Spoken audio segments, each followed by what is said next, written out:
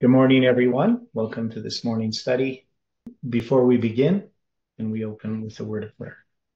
Dear Father in heaven, we invite your presence here as we seek to understand your will for us, as we think about others, need to know you, and we pray, Lord, for one another.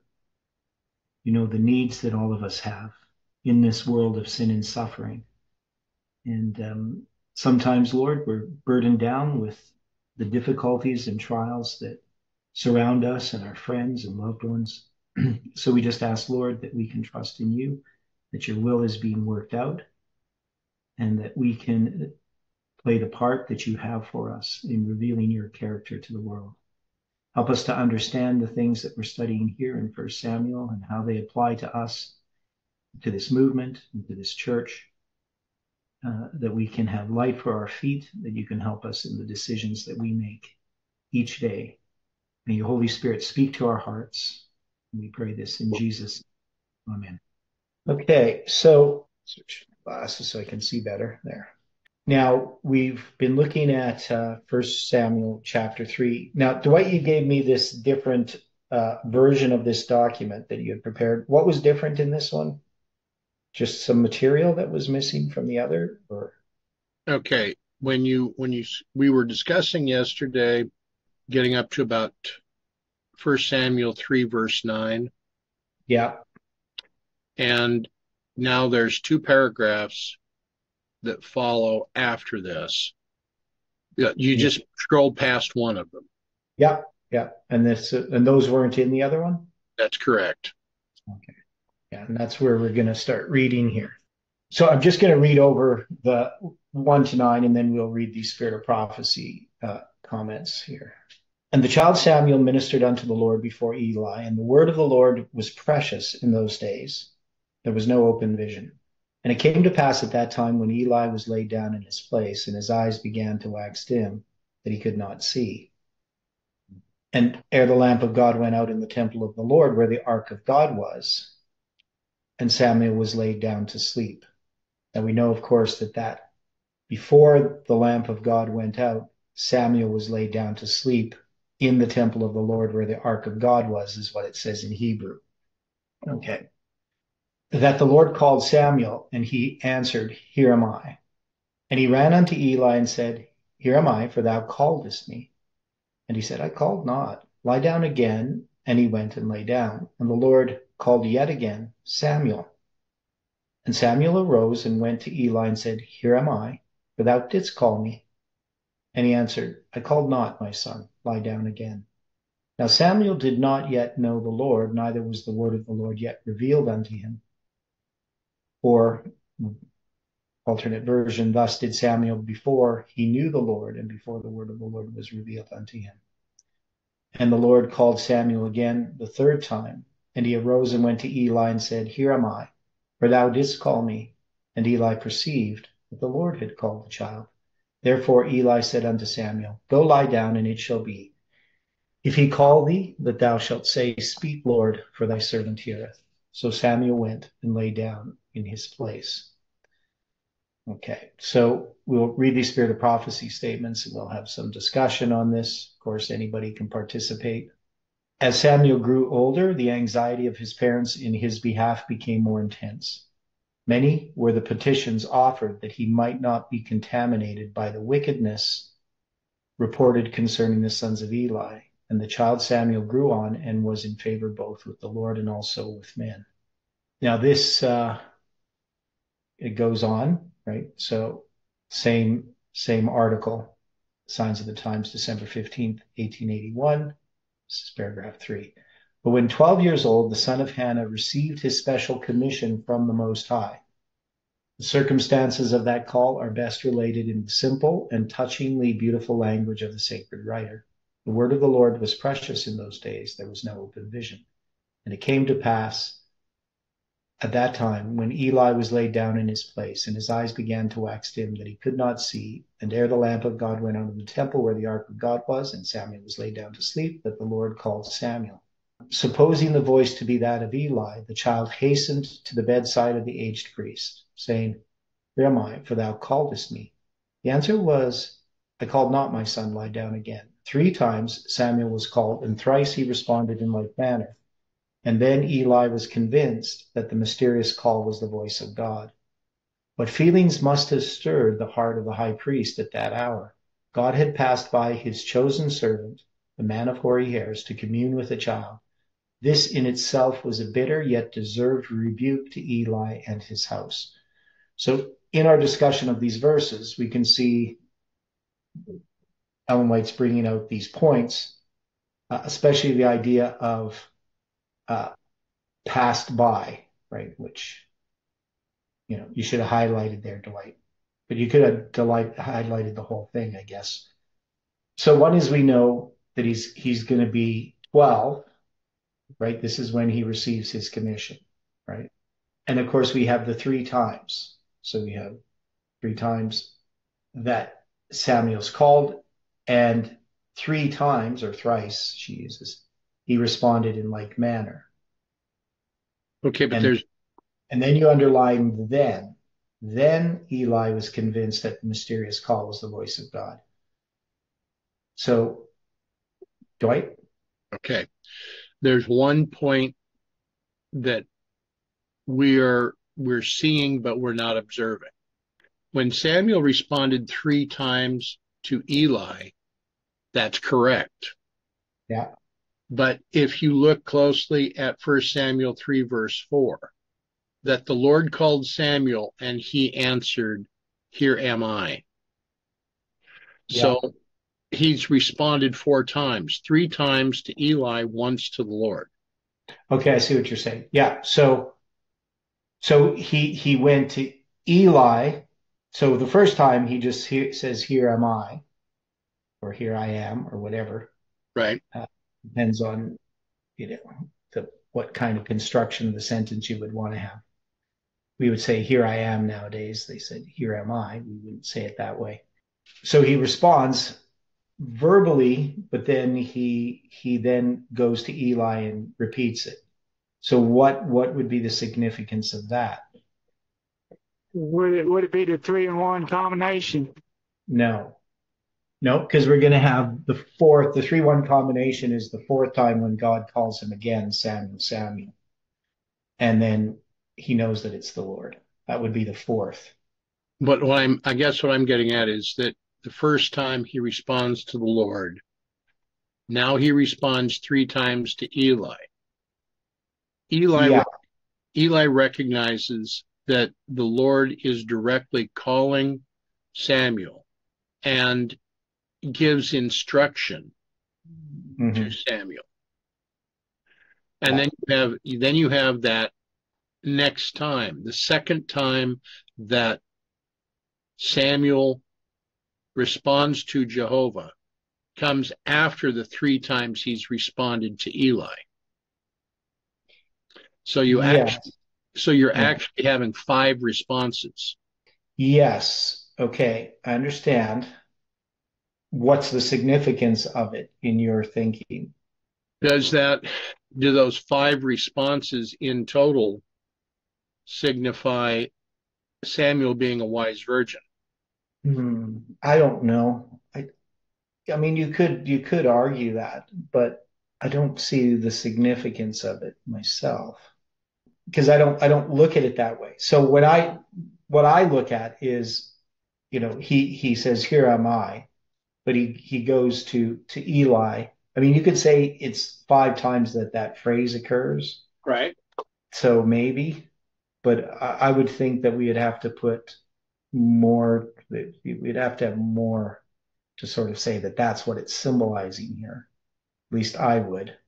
Because when Ellen White says it, I mean, what she's doing is Samuel was called 3 times, and 3 times he responded in like manner. Now, it does say that he says, "Here am I," right? But that's still one response. He goes to Eli, right? So first he just says, he just responds to the sound, but there's no one there. So then he goes to Eli, right? That's basically the way that I would look at it. So I mean, if you're going by what's said here, you can say, well, there's 5 times he says, here am I. So, you could say, well, that's a symbol of the wise virgins, but that showing that he's a wise virgin. But I don't know if we need that or anything. Like, you know Well, what I'm saying? I'm understanding your point. Yeah. The point that I'm trying to make is Samuel then a representation of those us living at the end of time? Yeah. Well, see, I think he represents a message, not really us per se. I mean, he represents those that respond to a message, I guess you could say.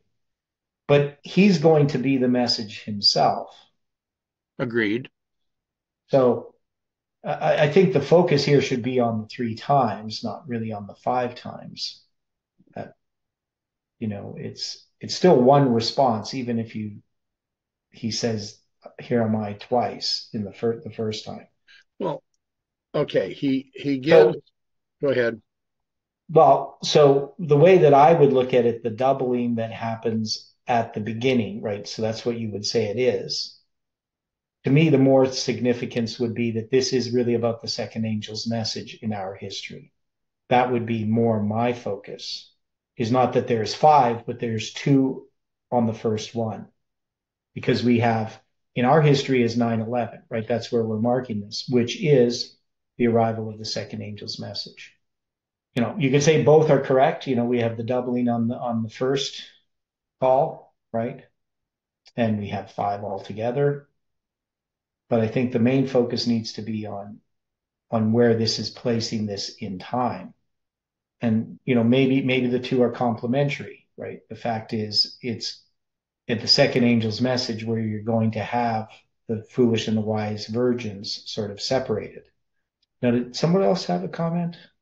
Okay, Dwight, what do you think of that? Or Well, anyone? we have a whole grouping of different symbols here. Mm-hmm.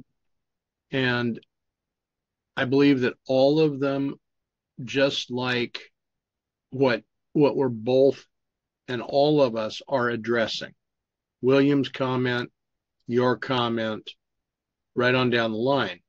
We're all trying to place this so that we have a clearer understanding of what's really going on. You're looking at Samuel in this case as being a message. I'm asking if this is also not relevant for us today, because Samuel by this point was now being selected, being chosen to give a message to the leadership of Israel, to the high priest. So it is personal to him, and it's also going to be personal to the leadership, because just as Mrs. White writes, this in itself was a bitter yet deserved rebuke to Eli and his house, to leadership. Yeah. So one of the things that we're struggling with here is just the role of leadership in the final events, right? So we know that Eli has passed by, but that doesn't mean that he's cast off. I mean, he is in a certain sense, right? Because there's judgments that are going to come. But it doesn't mean he doesn't have a part to play in what happens, Correct. right?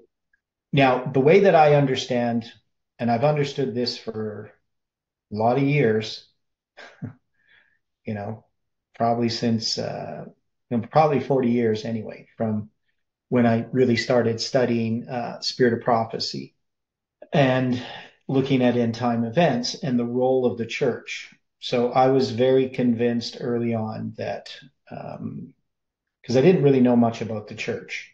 It took a while to get to know really about like the church and how it was organized. But it seemed obvious from the Bible and the spirit of prophecy that the final movement, the final work that was going to be accomplished before Christ's return, was not going to be accomplished by some organization, right? The institutions that we see as Seventh-day Adventists. And now it was also, maybe some of it was more obvious, or made obvious by what I saw in Seventh-day Adventists, right? Maybe if I'd seen Seventh-day Adventists behave and act differently, I might have, had some hope for the organized church.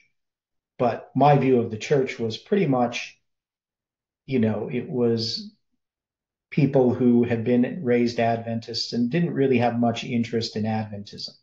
So they didn't have much interest in studying the Bible. There was just more a social club. And I didn't really expect anything more from the church than that, because that's what people do, right? So when we look at the role of the church now, and we look at the role of Samuel, I mean, my focus is that Samuel has to do with the message that comes after 9/11. But that's primarily the focus here when Samuel is called, right? So it's a repetition of the three angels' messages that occurs within our movement, not so much the three angels' messages as they occur, from 1989 to the end of time, right, to the close of probation. But that is, this is primarily meant to be understood as a zoom in to 9/11. And that's why I focus upon the idea that there's the two here I ams, that this is showing the arrival of the second angel's message at 9/11. We know also is that there are in every reform line, we can zoom into that waymark and see another reform line. So there's a reform line within 9/11, which we looked at in the book of Judges, right, which has to do with this movement. And so the message of Samuel would be that message in how it unfolds in relation to July 18th and so forth. That's a rather long, sort of convoluted explanation, but does that make sense to people? If you was going by that, wouldn't it be a fourth angel message too? Yes.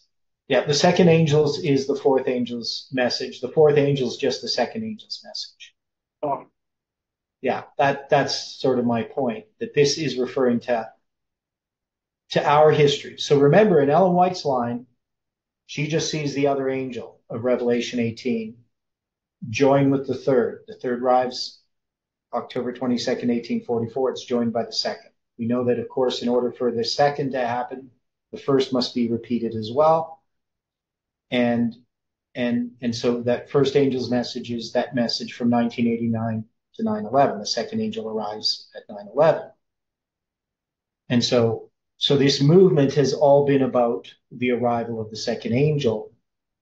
That is, this movement is preparatory to a message that Seventh-day Adventists are going to give, right? And that's where I've had the problem, where people in this movement have misinterpreted the lines, where they're looking for the Sunday law to come in connection with this movement, and yet we know that that's something still future, right? This movement is preparatory to it. We're not at midnight yet. Now, in different lines, we've arrived to midnight. We've even been at the midnight cry, but we haven't been to the midnight on that line that Jeff had in 2016. We haven't got to that waymark yet.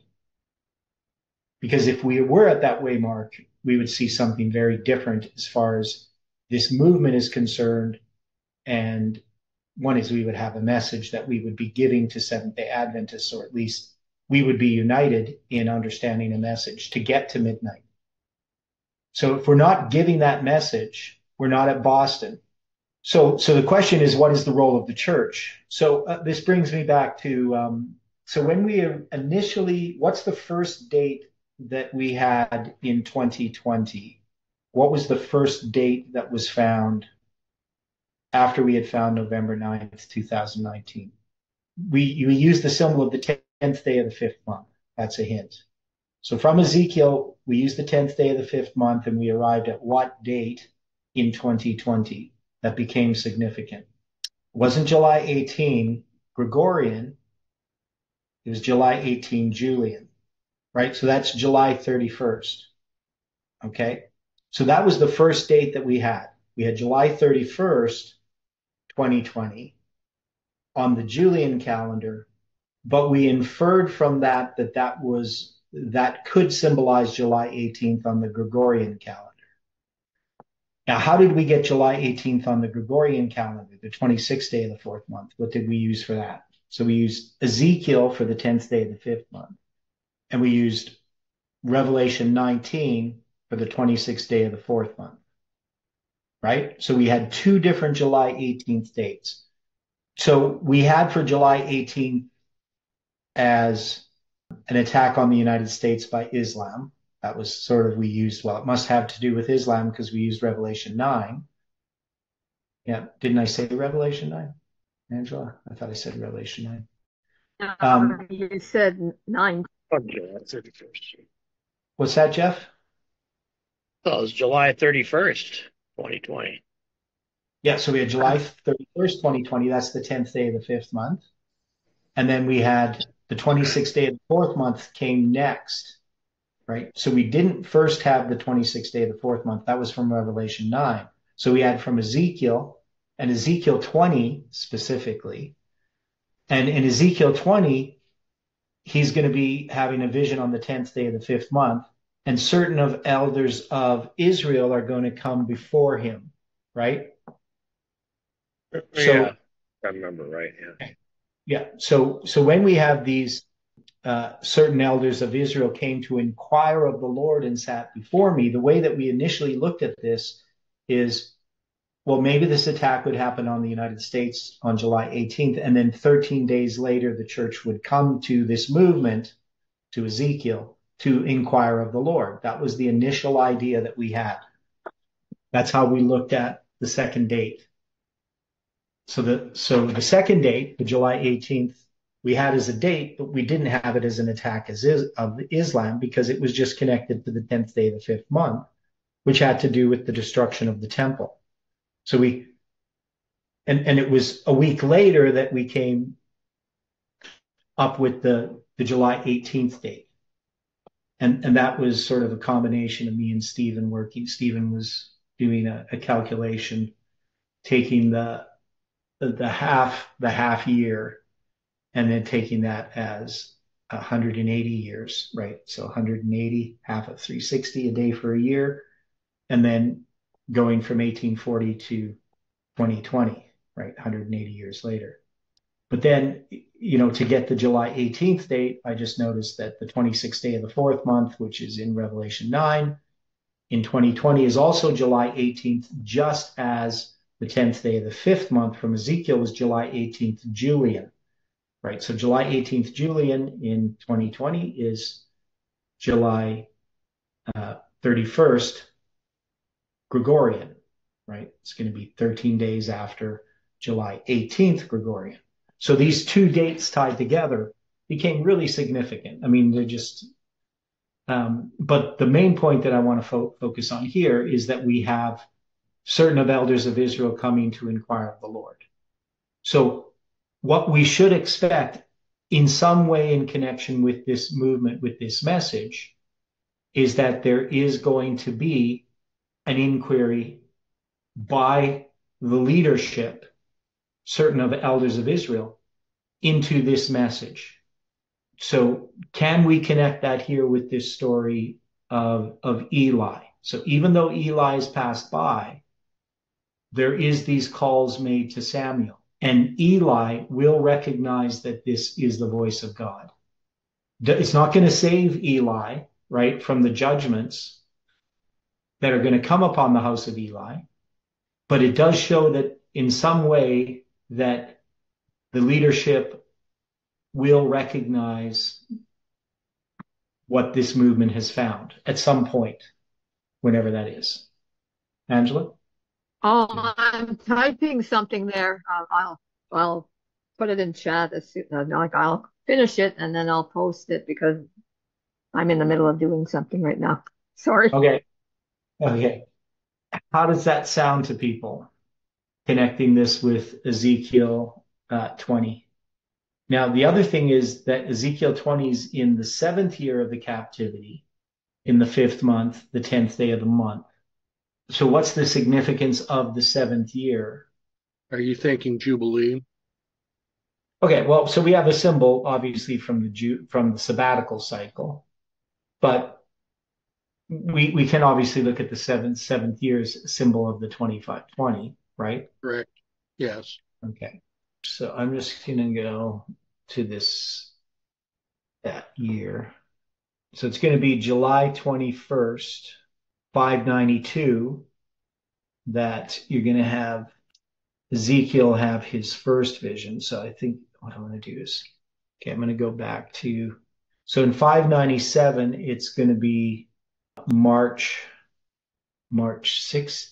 Did we say it's March 16th? Yeah. So March 16th, it's the second day of the 12th month in 597 BC, in the seventh year of Nebuchadnezzar, that Jehoiachin's going to be taken captive. I mean, it says in the Bible he's going to be taken captive in the eighth year, but that's when the siege ends, right? So that's when Jehoiachin ends the siege, which he would have gone out to Nebuchadnezzar, surrendered to him, and then he's going to be taken captive. And Zedekiah is going to be placed upon the throne in the following month. Okay, so I'm just putting this in here in this calendar converter thing. And then we're going to have Ezekiel's vision on the 10th day of the fifth month. So that's going to be. Just a comment. What's that, Stephen? Yeah, I was saying that the siege was still in this. Can you hear me? You were all broken up. I can hear you now. Okay, I was saying that the siege was still in the seventh year, but it was the eighth year that Zedekiah then replaced Jehoiachin. That would be my understanding, because it was still March. It was still before the first day of the first month that the siege ended. So what's going to happen is so Jehoiachin's going to, I mean, that's going to be the end. So there's going to be a time there is no king, right? For about a month or so, yes. Yeah, and then in the next year of Nebuchadnezzar, in the eighth year of Nebuchadnezzar, is because my understanding of what happens. So you got Nebuchadnezzar's army comes, besieges Jerusalem. Just because it's Nebuchadnezzar's army doesn't necessarily mean Nebuchadnezzar's actually involved yet, right? So it's hard to know, but often we find that when they talk about, a king coming in, it's just his army initially. So Nebuchadnezzar himself has to make the decision to put Zedekiah on the throne in the place of Jehoiachin. And so it doesn't really tell us how long that process goes on. But from the time that Jehoiachin becomes the king of Judah to the time that the walls of Jerusalem are broken down, or he's taken captive, we'll put it that way. We don't know exactly how that happens. I don't think the walls are broken down. I think he just comes out and surrenders. He's going to have been king for 3 months and 10 days. And then the following month, Zedekiah is going to be placed upon the throne. Now, some people just try to say, well, it's, they're calling it the seventh year when it's really the eighth year. And there's all kinds of things that people try to do to gerrymander to fit into their chronology. But anyway, that's how I understand it, is that it's going to be a period of time before Zedekiah gets placed upon the throne by Nebuchadnezzar. And that's going to be in the first month. And that makes Zedekiah's accession year begin not when Jehoiachin is taken captive. He has like an accession year that's almost a year long. But also, they're changing from a civil year to mark the reigns of, Josiah and Jehoiakim and all those guys, right? So Jehoiachin's reign would have been counted fall to fall, which is how Ezekiel counts the years of the captivity of Jehoiachin.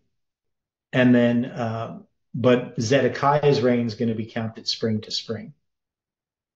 So there's kind of this strange change, and that's because it's going to be Nebuchadnezzar that places him on the throne, and Nebuchadnezzar uses a spring to spring reign. So Zedekiah is going to have a spring to spring reign, is how I understand it.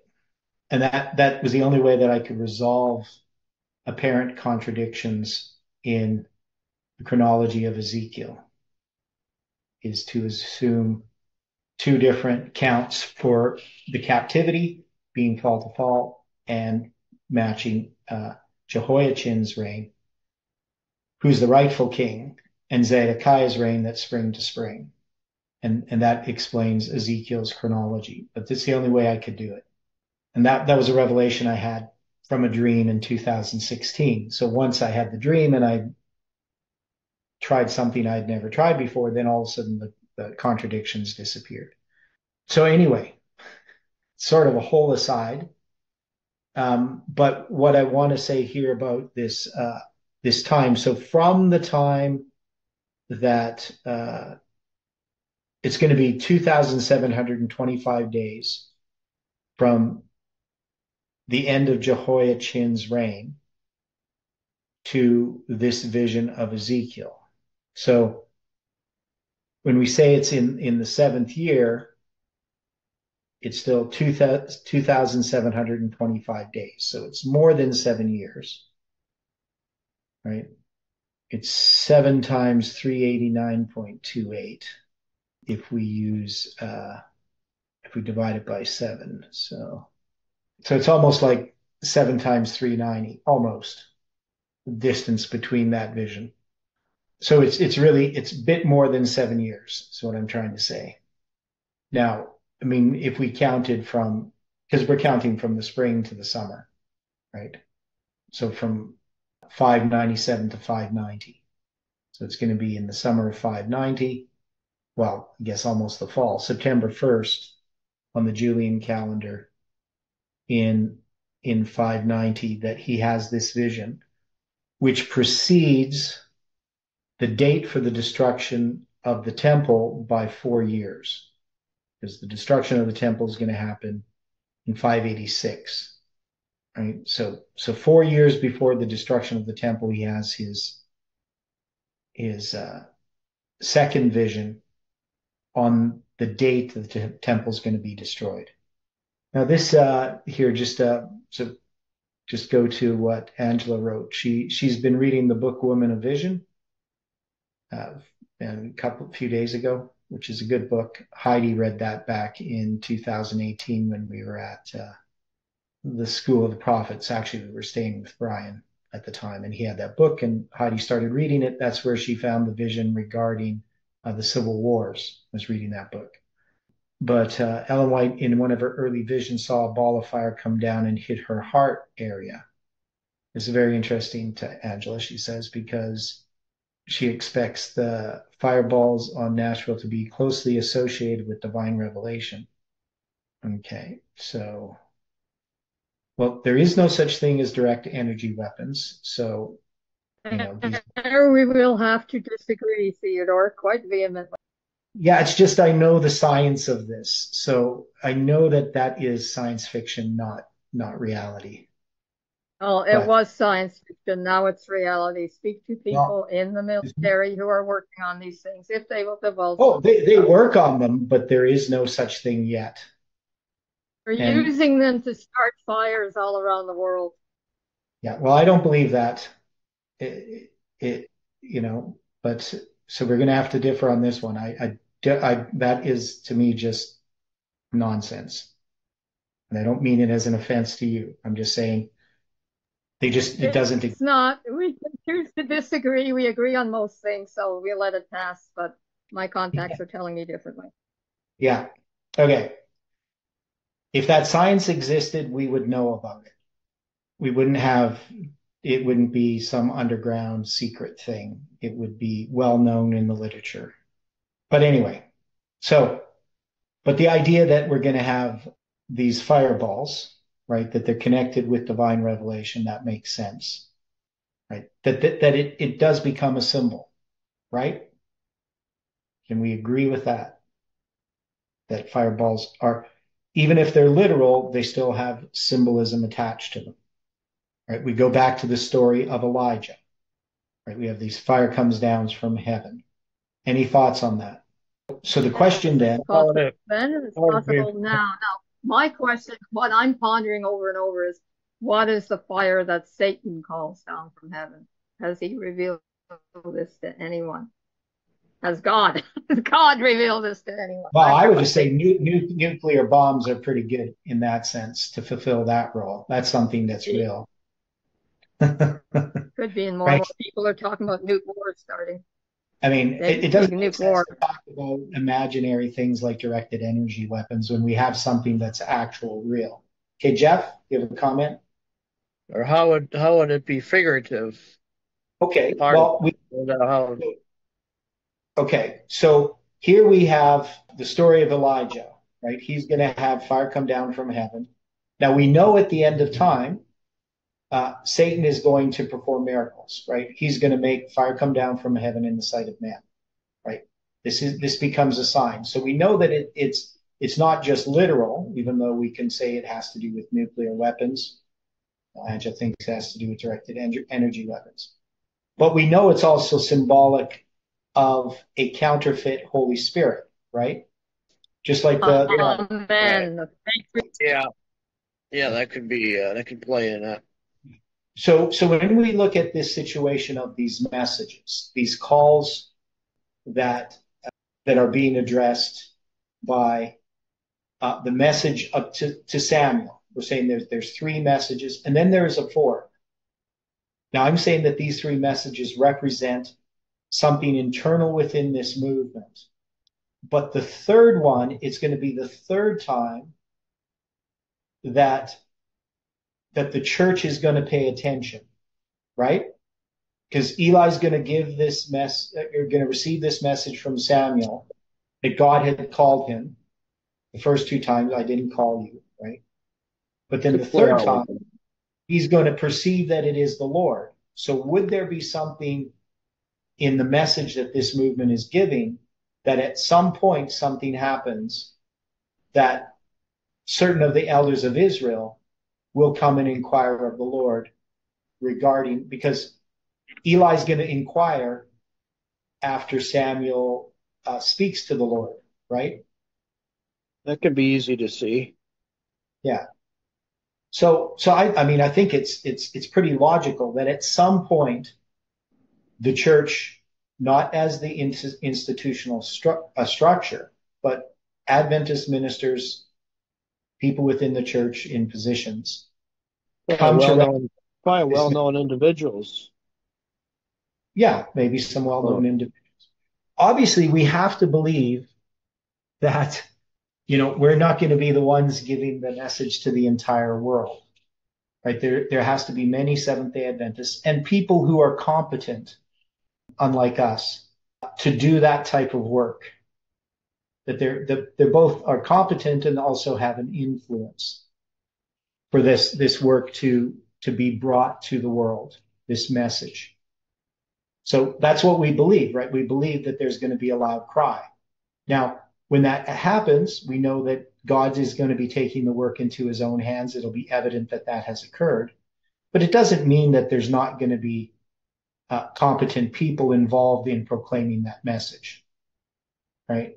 It doesn't mean that every single pastor and every single church administrator and every single person who's in the Adventist church who's got some kind of leadership function is going to be cast off, right?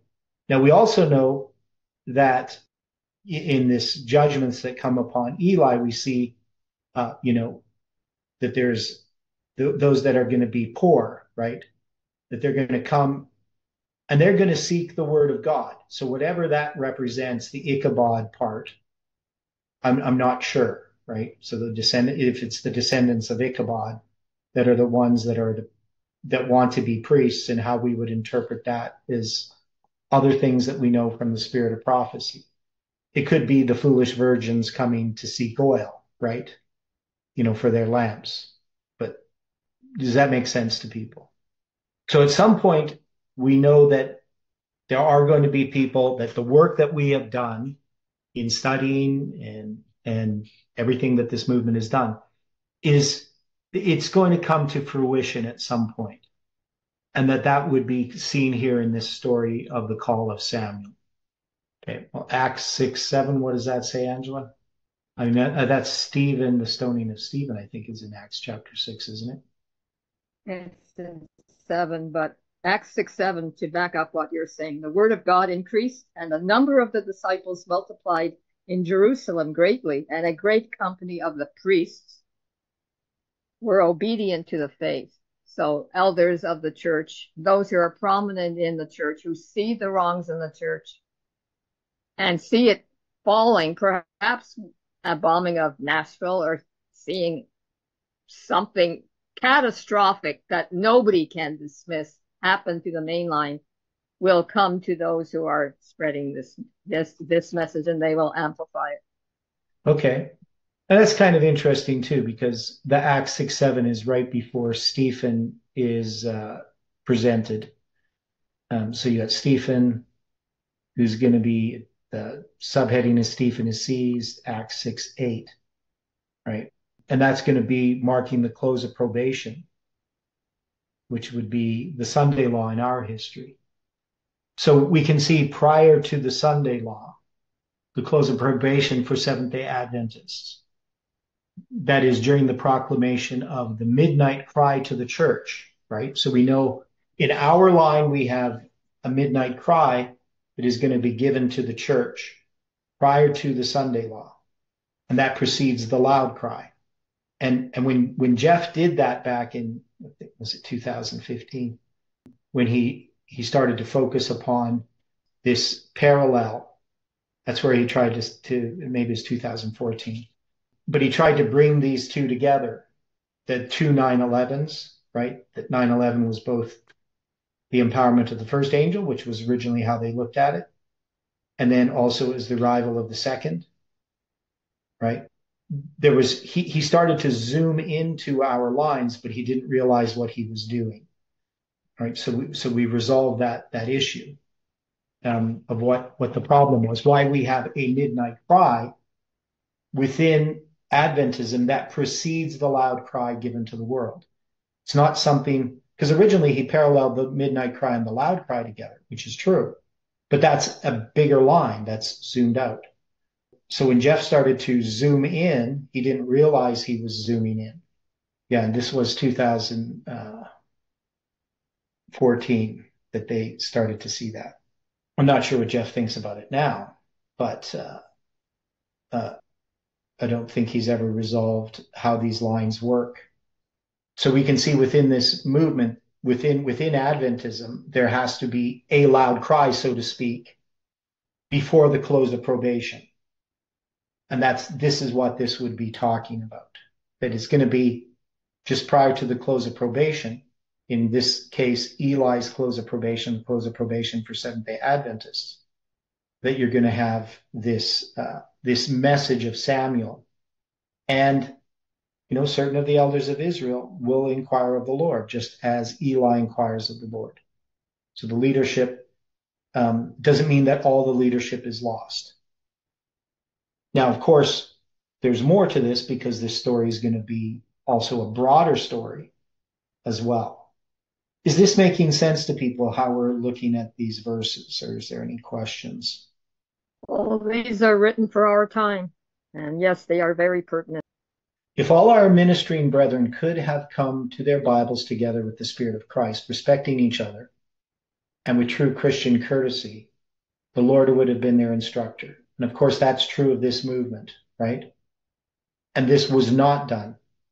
But the Lord has no chance to impress minds over which Satan has so great power. Everything that does not harmonize with their mind and their human judgment will appear in shadows and dark outlines.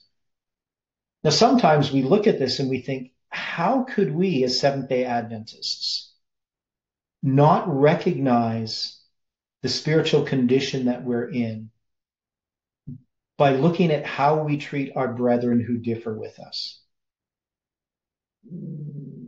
right? We should be able to recognize something so basic as the emotions that we feel, because people definitely have been emotional, towards those that differ with us. If I feel my emotions rising up, what people usually do is it's righteous indignation, right? Have you ever seen people excuse their anger for having their feelings hurt as righteous Oh, yes. indignation? Oh, Yeah, yeah. Yeah. I never assume that if I have indignation that it's righteous. I'm not God. It's not very easy for me to have righteous indignation. God can have it. And I'm not saying that we can't have it. But if I feel my feelings rise up, I need to examine why my feelings are rising up. What is it that's causing my feelings to arise? Is it really just, me trying to preserve, God's truth, or is it something that's really personal in myself that I don't want to deal with? It's something you're just defending yourself, then in Yeah. most of the cases it is defending oneself. Yeah. It's our pride, that rises up. So we should know from the Bible and the spirit of prophecy that when we have these sort of feelings that something's wrong with us, but we justify it all the time.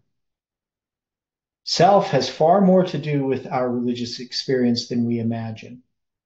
And that's a pretty powerful sentence, right? We actually use religion to avoid dealing with self. When self is crucified, when the stubborn will is subdued, then the language of the heart will be, not my will, but thine be done. O God, whose I am and whom I serve. Speak, Lord, for thy servant heareth. None will be as fixed stars, cold and immovable. This selfish, worldly dignity will no longer be maintained. There will be a beautiful blending of purity, elevation, and nobility, which is wisdom from above and the meekness and lowliness of Jesus Christ. An innocent lamb was chosen as a representation of Christ. Now, this is such a difficult thing, right? That this paragraph. I mean, it's easy on the surface to see this in other people. Much more difficult to see this in ourselves. And to be changed into that type of character is the whole purpose of the gospel, and yet religion is used as a way of avoiding it.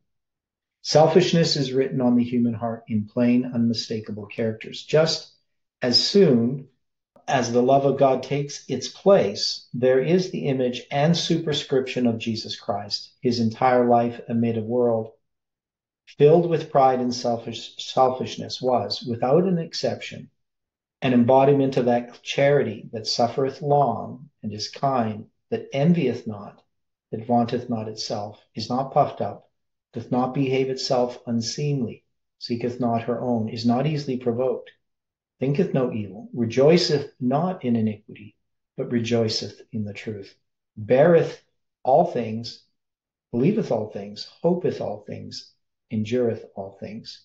1 Corinthians 13, verse 47. Here is presented before us the fruits of the grace of God, which every follower of Christ will manifest in his life and reveal in his character. If these manifestations are wanting, there must be most earnest seeking of God. By repentance and faith in Jesus Christ, we may receive the Spirit of Christ here specified. And then we may indeed be called children of God, and not children of the wicked one. We must have greater faith, then we shall have more of Christ. So, again, a paragraph that we should all be able to understand, but much more difficult to put into practice. Right? We can see this in ourselves, hopefully, where we would be in danger if we can't see that this applies to us. Anybody watching this who thinks, well, that doesn't apply to me, it does apply to you, right? If you say, I'm rich and increased with goods and have need of nothing, then you're testifying to the fact that you're wretched, miserable, poor, blind, and naked. And that now we need to recognize that we are wretched, miserable, poor, blind, and naked. So this is something that God wants to do in us. And we know that within ourselves, within this movement, within the It's church, half the work. It's half the work dealing with ourselves. that's probably all of the work, really. You Yeah. know, if this work is done, right? If we can learn to trust in God and rejoice in everything that is happening to us and leave in God's hands the things that we can't control, our life will be a life that represents that of Christ. You know, like today, I was, just started worrying. I don't worry very often because normally I just leave everything in God's hands. But sometimes, I start thinking about things and I start worrying about this and about that and these people and that people and what they're going through. And yet, I've left them in God's care before and have just tried to represent God. And part of the worry is I know I don't represent God perfectly. It's like, well, maybe I screwed up. Maybe this is kind of my fault, which is probably a healthy thing in some ways. But to just leave it in God's care, because I can't control the past. I can't control the things that I've done in the past. I can't change them. But I can repent and change what I do from now on. And, often we look at ourselves and say, well, I'll fail again, but we have to trust that in spite of these errors in our lives, that God is going to work these things out. That's been my experience. Hopefully, you guys can relate to it. The most precious fruit of sanctification is the grace of meekness. When this grace presides in the soul, the disposition is molded by its influence. There is a continual waiting upon God and a submission of the will to his. The understanding grasps every divine truth, and the will bows to every divine precept without doubting or murmuring. True meekness softens and subdues the heart and gives the mind a fitness for the engrafted word. It brings the thoughts into obedience to Jesus Christ. It opens the heart to the word of God. As Lydia's was opened, it places us with Mary as learners at the feet of Jesus. The meek will he guide in judgment, and the meek will he teach his way. The language of the meek is never that of boasting.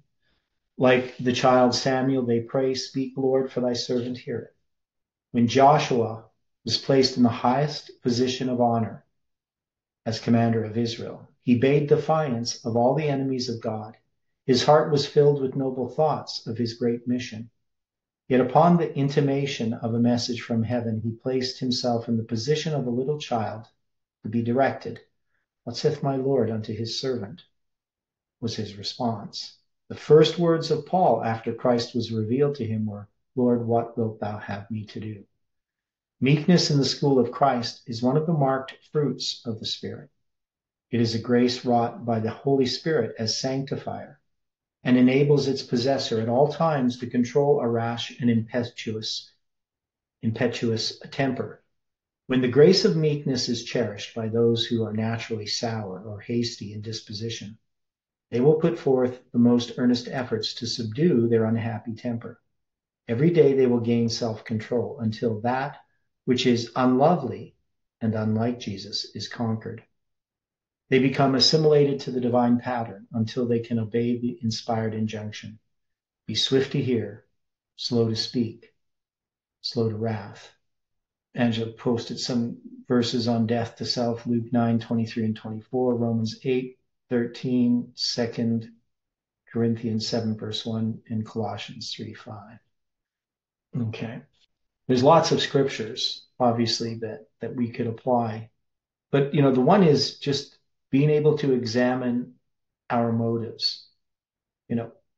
As, I've said many times, like when somebody triggers me, when I'm unhappy about somebody else's behavior, I really need to look at myself, especially if my feelings toward that person are negative, right? Like, because that's not God, right? I've been dealing with this guy. I don't want to go into too much detail, but on Facebook, but he he focuses upon the evil that others do and is totally self-justifying in all of his own actions. And, that is us, right? I mean, that's our nature. And it's so easy to feel self-justified when someone else has done wrong, right? Either they've wronged you or they've wronged someone else. But does that justify us? That we can recognize the evil in others? Does that in any way recommend us to God and is part of our justification? No. No. No, not in the least bit, right? Being able to recognize evil in others will do me no good, right? And I can think that the fact that I'm calling out evil in others is again some way that I'm now being justified for my own actions. But calling out evil in others, does that justify us? No. No, it Right. does not. But at the same time, when you know sins are going on and you need to reprove them, or at least you need to notice them and desist from them. You see, this is the fine balance that we are challenged with, right? Well, yeah, but I don't know. I know that the prophets realized that they were very weak and sinful men too, but that didn't stop them from reproving sin when they were Yeah, compelled to do it. right. So there is a place for reproving sin, and I'm not saying that there isn't. But for many people, they substitute reproving sin in others for actually dealing with sin in themselves. That's true. God Right. help us all. And it's true that if we have dealt with the sin in ourselves, our life is a rebuke. And how we reprove sin in others. Ellen White says that when Jesus rebuked the Pharisees, that there were tears in his voice. It was not done in a self-justifying nature. And often what we see in others, and like I've seen so many people who rebuke others in a spirit of self-righteousness, and they're not being productive, right? Like what they're saying is it's not going to help the person they're rebuking, but it's not going to help anyone, and especially themselves. But they do it as a means to not deal with the sins in themselves. It, it's so easy to deceive ourselves in this regard, right? I mean, I've seen it in myself and I've seen it in others that we can be very self-righteous in condemning others, and yet we do the same things. And it's such a simple idea, but it's so hard to implement. It's so deceptive. Okay, so this is another letter. So the other one was from Sanctified Life, page 14 and 15, which is a really good book. The very men who ought to be on the alert to see what the people of God need, that the way of the Lord may be prepared, are intercepting the light God would have come to his people and rejecting the message of his healing grace. Brethren Miller, I beseech you to come into harmony with the work of God for this time, so that you would have less confidence in your own opinions, with an exclamation mark.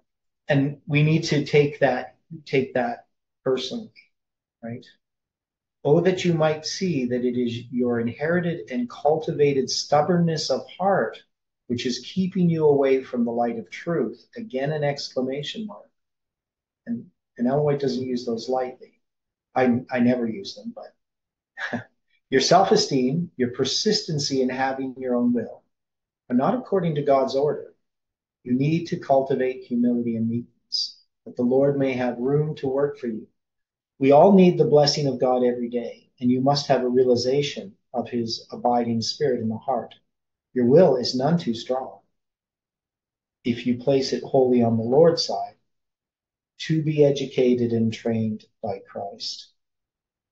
Right? So even though we may be strong-willed, if we can place it on the Lord's side, we can be educated, right? We can learn in the school of Christ. The success of every work depends upon the blessing of God. If the Lord works with you, you will be able to do what he has appointed you to do. With God, one can chase 1,000, and two put 10,000 to flight. But just as long as you maintain the spirit of Pharisaism, God's Spirit will not, cannot work with you, because you do not feel your utter dependence upon him. When you become learners in the school of Christ, you will have the simplicity and meekness of little children, and will be willing to counsel with your brethren and sisters, and will pray earnestly for help from God. Your ears will then be opened, and you will be enabled to say from the heart, Speak, Lord, for thy servant heareth. Right? So to be in that position where we can actually listen to God, that is the real problem. We aren't willing to listen. God's voice, we've rejected it so many times, we don't even hear it.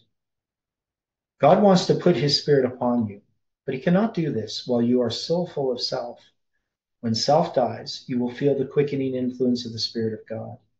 God's people are enjoined to seek for unity, that they may be framed together into his holy temple for the Lord. You're God's building. You're God's husbandry. This is no time for alienation and discord, for the indulgence of a selfish, perverse spirit. Will you take yourselves in hand, or will you be ready to regard your stubborn, unyielding disposition as an evidence of faithful integrity? God forbid that you should be blinded, as were the Pharisees, and place good for evil and evil for good. You will never have any greater evidence than you have had as to where the Spirit of God is working. The Lord proposes to remove all occasion for men to doubt. He will give sufficient evidence to bring the candid mind to a right decision. But if you are determined to have your own way, if you are, like Saul, unwilling to change your course because of pride and stubbornness of heart, because of ignorance of your own condition or spiritual destitution, you will not recognize the light. You will say with Saul, I have performed the commandment of the Lord. The Christian life is not one of ease and restfulness, but is represented as a life of earnest work. The church must work. How? To please and praise and glorify self? Oh no.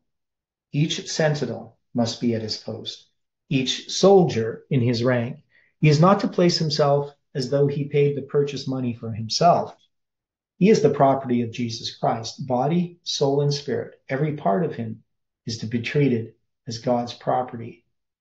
Here am I, send me. Speak, Lord, for thy servant heareth. How many lay all this responsibility upon the ministers, as though the ministers alone were meant by the working force? This is not the case. Every man and woman who has joined the army of the Lord is included in the working force. Not one is excluded. Then when the work shall close, every man shall receive the reward according to his deeds. Every one in Christ's army must fight the battles of the Lord. Trials will come. Faith will be tested. God has warned us against presumption. Hold fast. Yield my post of duty? No, never. If resolutions which I know to be wrong are carried over my head, shall I be presumptuous? And shall I say, as did Elijah, it is enough? O Lord, take away my life, for I am not better than my fathers. No, be still and know that I am God. You are not using yourself. You are only an instrument in the hands of God. If one pushes aside the instrument, he thrusts aside the hand that is working that instrument. It requires fortitude to trust in God. Our captain was made perfect through sufferings. Shall a finite man expect perfection of character without trial of every sort that Satan can invent? For both he that sanctifieth and they who are sanctified are all of one. For which cause he is not ashamed to call them brethren, saying, I will declare thy name unto my brethren. In the midst of the church will I sing praise unto thee. Precious words to every son and daughter of God. How I prize these words. They are precious to me, more precious than fine gold. I meditate upon them. They guide me when I am overwhelmed with perplexities and lead me to fasten my hope upon the world's Redeemer, and in him will I be confident. Through faith, although I may be disappointed in the words and attitude of my brethren, there is no reason why I should withhold praises from God, for he has never disappointed me. There has nothing failed me of all the good things he has promised me. Then is it proper for me to hide in the shadow? Is it appropriate for me to put my light under a bushel or under a bed? No. Let it shine. Let every ray of it shine. Look to the Sun of Righteousness and catch his bright beams. Shall I sing when under my bushel or under my bed? No. I will declare thy name unto my brethren. In the midst of the church will I sing praise unto thee. What is needed then is to set at work scores, yes, hundreds, who would have their light hidden under a bushel or under a bed. There has been most earnest work in establishing ministerial schools in different localities. These schools bring responsibilities, etc. Okay, so we all are to work. We are to trust in God. There are souls who are willing to make any move for Christ's sake, but they think they are not qualified to do the sacred work of God. They have accepted the truth and rejoice in it, but they have not come to the point to cry, "Speak, Lord, for thy servant heareth." They do not seek to make terms with the Lord. Now, one of the problems I think here, I mean, we can all look at ourselves and we see we're not really qualified. But God gives us a work to do, right? So I may not be qualified to be the president, but I can be a janitor, right? You know, I still can do the things that are before me. And he that's faithful in little things, look at Joseph. What did he do? He was faithful in Potiphar's house. He was faithful in prison. And God made him basically next to Pharaoh, right? So if we do those things that God has given us to do, we don't really need to be discouraged about the fact that we aren't great men or anything, or great women, right? We're really nobodies, but God can still use us. So this is about workers going into the cities doing work. I have the tenderest sympathy for your president, Elder Olson. I know his soul is weighed down with burdens. And unless those connected with him have the Holy Spirit's guidance, mistakes of a serious character will be made. Plans mingling the human element with sacred matters will be inaugurated, and men's ideas will be accepted as light when they are detrimental to the progress and success of the cause of God. Now, of course, this is easy to see. We've seen this, obviously in the church, but we've seen it in the movement. We should see it in our own day-to-day life, that sometimes the human element gets mixed with sacred matters. Ellen White says, I have carried these matters upon my soul until they seem to be eating away my courage in life. Now I can refrain no longer. I have spoken. Had I known of one who would have stood by Elder Olson and given him that wisdom and counsel and help that he so much needs, I would have sent this matter long ago. But after writing it, I've drawn back from sending it. It has been a mystery to me how Elder Olson could receive and sanction two men of similar religious character when he has no evidence that they are consecrated to God. They have manifested little of vital connection with God, and yet he has linked them together and sent them upon distant and important missions to do important work, demanding clear and sanctified wisdom. Agents who could look to heaven and say, "Speak, Lord, for thy servant heareth." Sounds like Eli. Something like Eli. Yeah, and I mean, I see the parallel here with Jeff as well, right? So I see it with Ted Wilson too, with Diop. That guy is a monster. yeah, I don't know anything about any of that, so I can't comment. I don't even know. I know Ted Wilson's name. I don't know who the other person is, but I don't particularly want to know either, because our work is not to reform the organization, right? It's to give a message to whoever will hear. And however that unfolds, however God does that, it's going to be by him that it's going to be accomplished. Yeah, Jeff, you had a comment? No, Okay. Elder Olson's proposition to have A.R. Henry come to this country, I could not sanction. Now, I know a little bit about that history. And this is what we have had, people who demonstrate an unsanctified character often put into positions of responsibility. I was compelled to say that we did not want him. God has presented his case to me. Since the Minneapolis meeting, he has never taken his position in reception of the light God has so graciously given for these last days. He has not honored the position he has occupied in the office because he has carried the spirit of A.R. Henry in full size. In him, there has been no diminution of self. God has revealed to me that the influence given to these men whose hearts are not right with God, who are not in harmony with God, will prove in the end a curse instead of a blessing. The confidence of the people cannot sustain these men if they pursue their course of action as they have done. Those who have subdued contrite hearts are tenderly regarded by the Lord.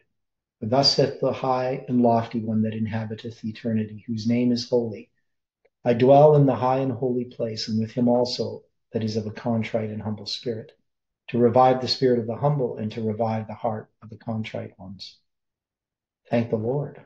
I praise his name that he does not judge unrighteously. His mercy is on them that fear him from generation to generation. He hath showed strength with his arm. He hath scattered the proud in the imagination of their hearts. He has put down the mighty from their seats and exalted them of low degree. He hath filled the hungry with good things, and the rich man he hath sent away empty. Read every verse from the 32nd and 34th Psalms, for they both contain important lessons.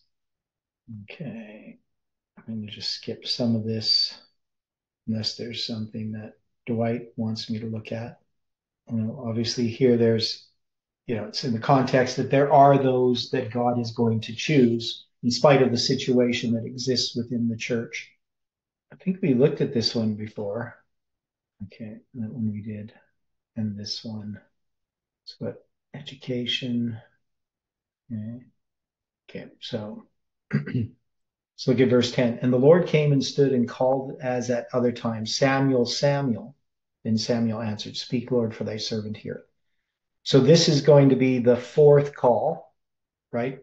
And the significance of it being doubled, we would say that that would line up with the mighty angel of Revelation 18, the fourth angel's message being the second angel.